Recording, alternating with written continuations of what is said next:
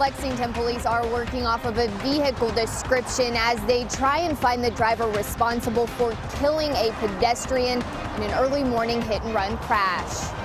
Lexington Road was closed earlier today while a hazmat crew checked out reports of suspicious barrels. We'll tell you what was inside. And a Boyle County woman accused of killing her 3-year-old step-granddaughter was sentenced today. How long she'll spend in prison.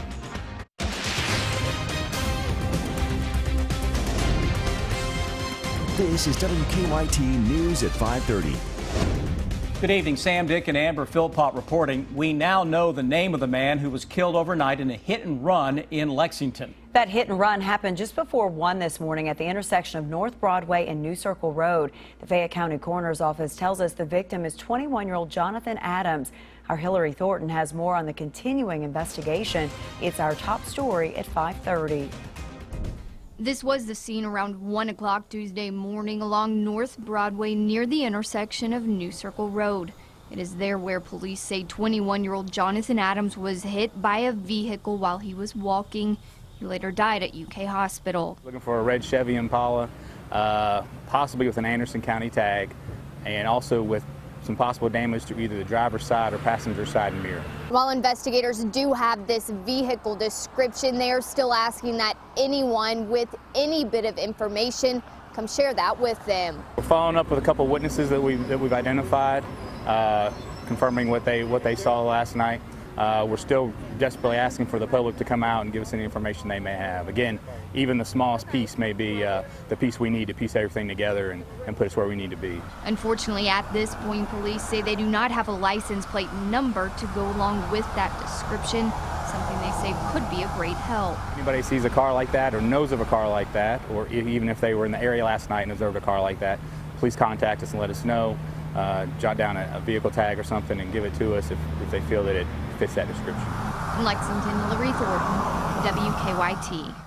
And if you know anything, sending anonymous tips to Lexington Police, including photos and videos, is very easy. You can start your message with Lex PD, send it to crimes or 274637, and you could get a reward for your information. Lexington hazmat crews were called to Blue Sky Parkway off of Athens Boonesboro Road around 11 this morning after suspicious barrels wrapped in plastic were found in some bushes. Lexington police said they closed down both directions of the road while crews investigated what was inside those barrels. It turns out they were filled with diesel fuel and had been illegally dumped. Police say the road was shut down for about an hour and a half. Today, a judge sentenced a Central Kentucky woman who killed her 3-year-old step-granddaughter. Shiloh Raley pled guilty to second-degree manslaughter for the 2014 death of Alex Raley. This afternoon, Shiloh Raley found out her punishment. WKYT's Monique Blair has more on what her attorney had to say about the sentence. 3-year-old Alexa Raley died in June 2014. Almost 6 months later, her step-grandmother, Shiloh Raley, was charged with her murder. According to police, the toddler died from blunt force trauma to her abdomen. Now fast forward almost 2 years later. Today, Shiloh Raley was sentenced to 5 years in prison. Just about a month ago, Raley pleaded guilty to a lesser charge, second-degree manslaughter. The agreement that she made with the Commonwealth was that she would accept a sentence in jail without having to admit that she did something that she didn't do. And as a result, she saved the family and everybody who's been touched by this tragedy a lot of pain and heartache that would have come from going through a trial. Raley's attorney Marcus Carey maintains that his client did not kill her step-granddaughter. Carey says his client took the plea to avoid a trial. I think the one thing that people need to know about this case is that Shiloh Raley is A, not guilty of murder, B, did nothing to harm this child, and remained faithful to her Christian beliefs throughout, and never once did anything that would be inconsistent with that. We spoke with Alexa Raley's mother a month ago when Shiloh Raley pleaded guilty to second-degree manslaughter. She told us all she wanted was a guilty plea.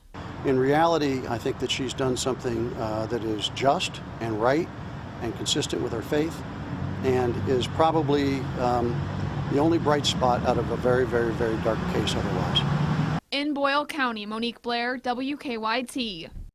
Raley was sentenced to 5 years in prison, but she will get credit for the time she has already served.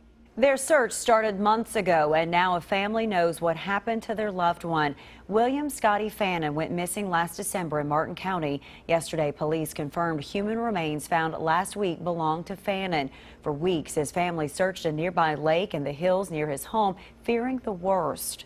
It made it real. It's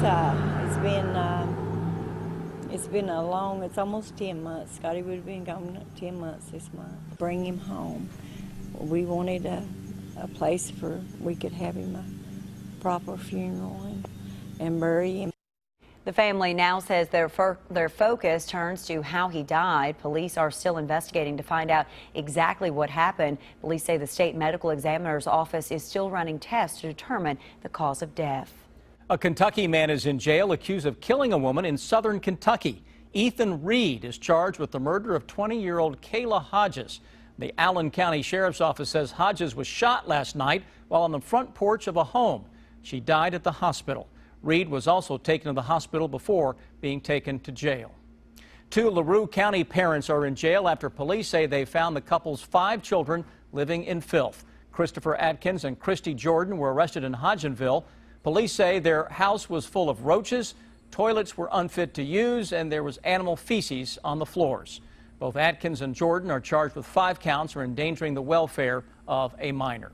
The NTSB has approved its report about a crash in Chattanooga that killed 6 people. Investigators say that crash was likely caused by fatigue and the use of meth by the truck driver who did not slow down in time in a construction zone. That driver, Benjamin Brewer, is from London, Kentucky. He's being held on a $500,000 bond while awaiting trial in Chattanooga.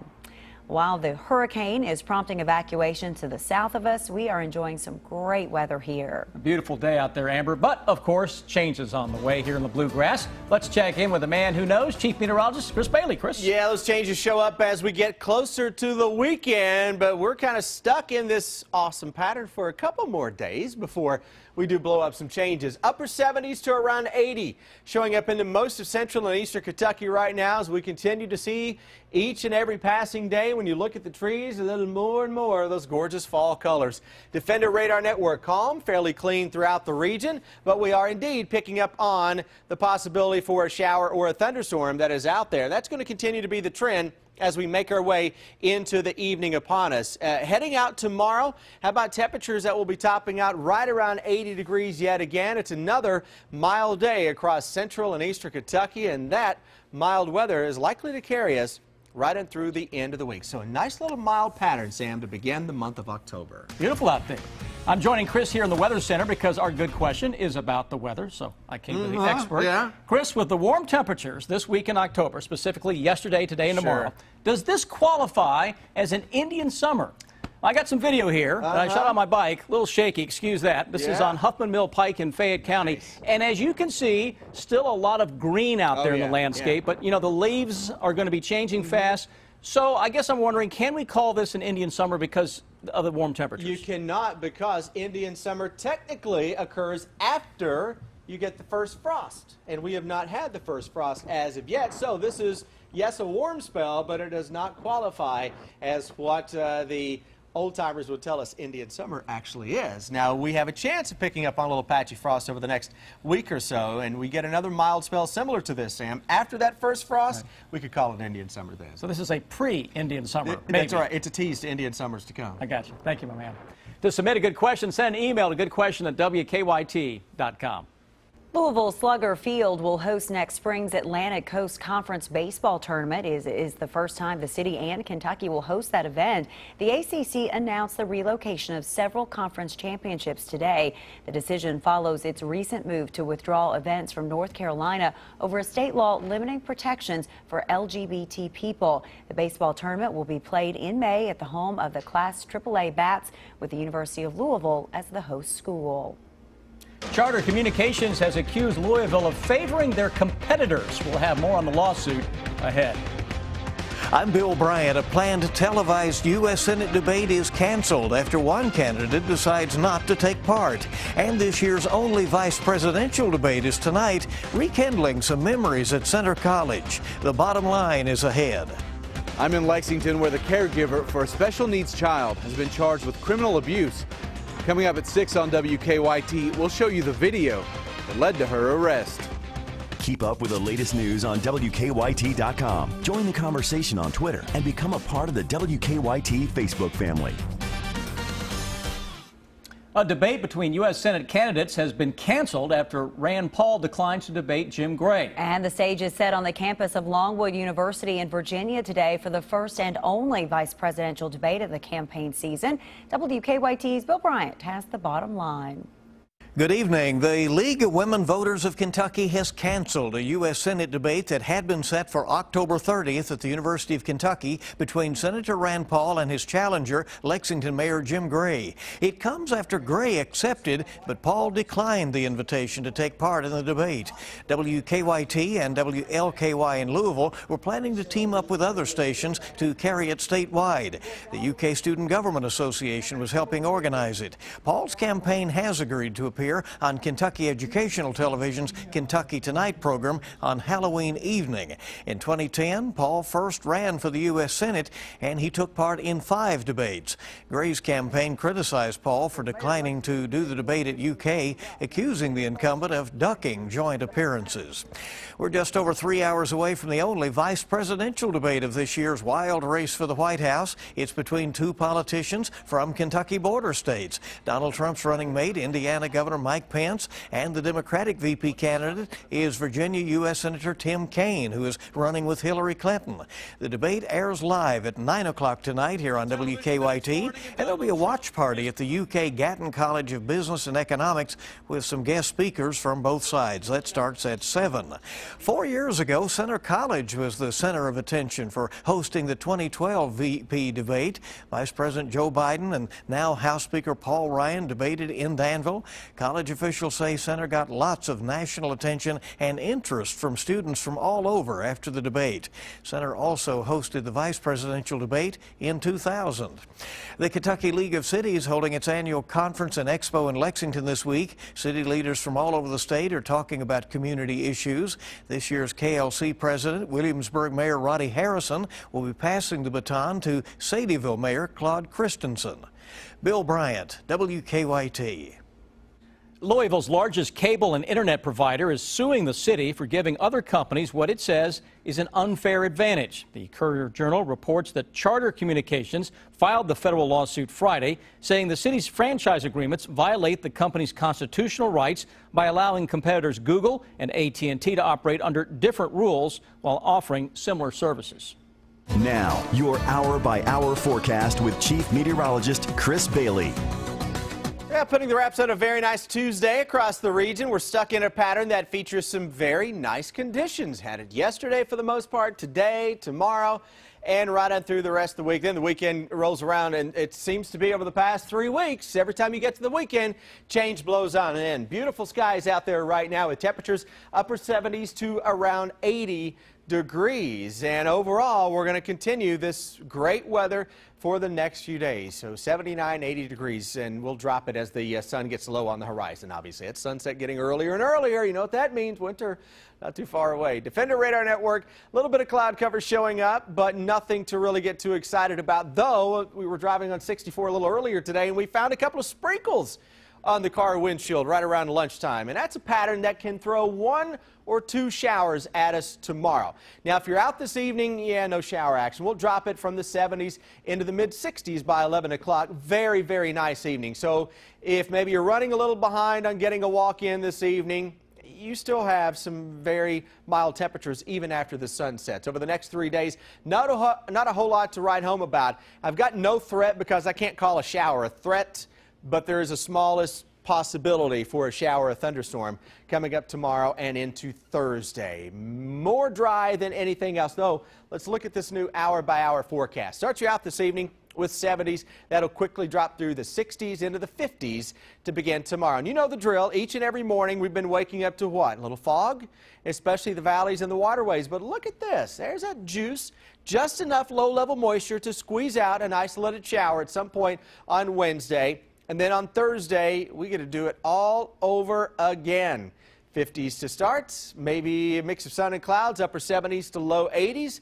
Smallest threat for an isolated shower thunderstorm. Most areas will stay dry, and we go into Friday morning. Notice a little cloud cover increasing on the east. Some of those clouds may be indirectly coming from this Hurricane Matthew, Category 4 storm right now, eastern tip of Cuba, heading into the Bahamas. It's going to head toward Florida. Does it get to the coast before it turns toward the Carolinas? We'll fine-tune that as we get closer, but that cone of uncertainty is showing the swath. Here's one computer model forecast hot off the presses, and I'm not focusing so much on this for the overall track of our storm, but I'm focusing on the moisture out ahead of this. Watch what happens with this. Here we go into Friday morning. Notice how it has some moisture into the mountains of East Tennessee and parts of West Virginia. As our hurricane on this model heads toward the Myrtle Beach area, it is throwing some juice out ahead of it now into eastern Kentucky on Friday night. There's also something called the ensembles, different model runs of various models that are all thrown into the mix there. And they're also showing the hint of a little rain indirectly coming from our tropical system as we go into Friday night and early Saturday. So that's something we'll keep a very close eye on over the course of the next few days, because that's ahead of a cold front. That's really the big playmaker for the weekend in terms of the weather. That'll lock us down into the upper 50s, low 60s on Sunday. Gusty winds are going to be a big player as well over the next few days. Don't be surprised if we don't get in on some wind gusts greater than 30 miles per hour Thursday, Friday, and into the weekend. Saturday sounds interesting for a football day. Yeah, it does. It's going to be windy. Showers. I'm more confident on the temperature drop than in the rain chances out at Commonwealth Stadium right now. So we got a few days to play. We can work with that. Absolutely. Thank you, sir. Well, police have cleared the crash on South Lime and Con Terrace, so we have all lanes open on South Lime. And the earlier problem we were showing on Winchester Road just past the interstate has been cleared as well. So to our drive times right now, Nicholasville still less than 15 minutes, and no unusual traffic delays headed to Paris, except police officers are running radar on Paris Pike near the Fayette-Bourbon County line. So be careful if you head that way later. Now back to you in the studio. Thanks, Don. Just ahead, we'll check in with the EKU Colonels. Eastern is back home Saturday against SEMO. The Colonels reflecting on a tough loss over the weekend, and every team is different. That will be true of the Cats this coming season. Cal talks about just how it will be different next on WKYT.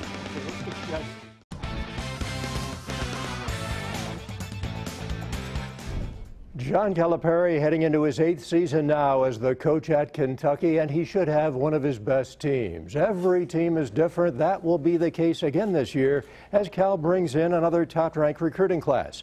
In a preseason interview last week, Calipari says the group that has come on board is faster than last year. The one thing you'll see, this team will play faster because they're really fast. So I think that's one thing with this group of freshmen. All of them, including the big guys, are fast. I think that the guards will be a little bit bigger, you know, overall when you look at our guard play.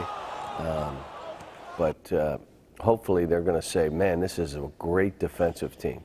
They can really pick up and guard the ball. Kentucky football has a chance this weekend to climb back to 500 on the year as Vanderbilt comes into town. Coach Mark Stoops said he'd like to see his team play with a greater sense of urgency, but he said overall he was pleased with how his guys competed against #1 ranked Alabama over the weekend. And over the last 2 weeks, the defense has been night and day as his younger players get better and better. There's no doubt that, you know, we'll get better with every rep, with every practice that we have, every game. You know, they're getting better, and you know, fundamentally, and understanding the structure of the defense, and we're not beating ourselves as much. And it'll be Vandy and Kentucky, a 4 o'clock kickoff, Commonwealth Stadium. You will be able to see it on the SEC Network Saturday. EKU opened OVC play with an overtime loss at Tennessee Tech over the weekend. Quarterback Benny Coney passed for a program record 464 yards, and the Colonel defense recorded 6 sacks. But Tennessee Tech made the big play in overtime to win. Mark Elder thought his team did a lot of good things. Unfortunately, it wasn't high enough. It wasn't high enough to get the victory. But I think that our guys, we showed the film, we showed the good, and we showed the bad. And we saw both, and our guys they're realistic guys. They get it. They saw, hey, we did some really good things, but in these critical situations, we didn't. We didn't do good things at all in some critical situations. And coming up in the next half hour, we will continue our Wildcat previews with freshman Bam Adebayo. Should be one of the most exciting players the Wildcats will have this season, the young big man. Stay with us. We're back after the break.